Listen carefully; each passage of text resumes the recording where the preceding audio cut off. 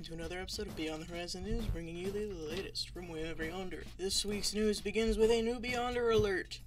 CC joins the Yondercraft server, and as a friend of glitches, they build a cute starter base next to Goodfellows Harbor. Speaking of Goodfellows Harbor, Goodfellows Winery is coming right on track, and it looks like there will be two types of wine, both glowberry and sweetberry. At Spawn, Ruby, this is ridiculous. Can you start putting these things in your episodes, perhaps? At Castle Flowerfell, it looks like someone has fallen down the pit. Over at Rye, he's been working on decorating his lava farm. Now, traffic.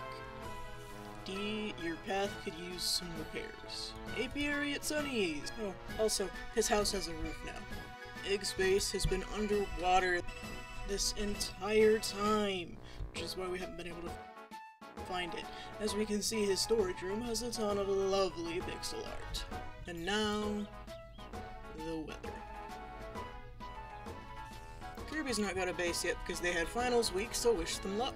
Null has a hidden attic in one of their rooms. Ruby, you can't just redo the entirety of the spawn farms whenever your health tanks. You have to take care of yourself. And that's about it for this week's news. Thank you all for watching, and we'll see you next week.